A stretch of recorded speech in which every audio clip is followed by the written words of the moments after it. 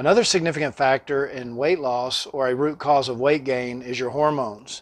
And no, I'm not talking about estrogen or progesterone or testosterone, although they do have a role in weight gain or weight loss.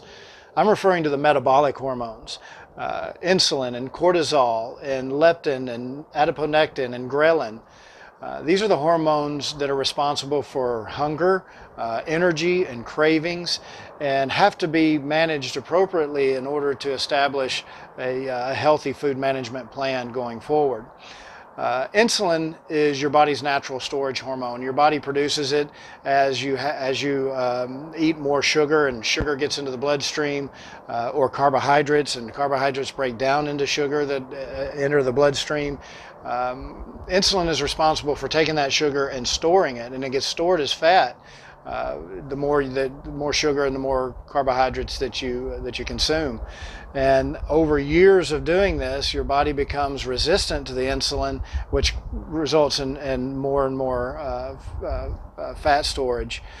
So that's one of the reasons why we want to manage insulin specifically. But then we've got cortisol, and cortisol, as everybody knows, that our modern lifestyle is unnaturally stressful, and so we are unnaturally producing more cortisol.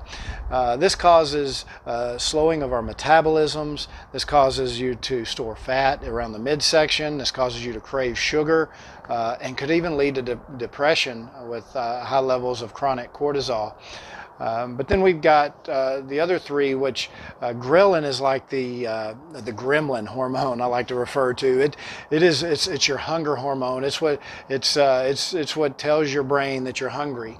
And then there's leptin, which leptin is what tells us that we're full. It's the opposite of ghrelin, and it also tells us to burn more calories. And so we want leptin, but the problem is the more fat that we have, leptin is released from fat cells, and so the more fat we have, the more leptin that we have being released, we can eventually become leptin resistant as well, which then causes our body to hunger more and want more food and never get full. So you can see where this can be a problem.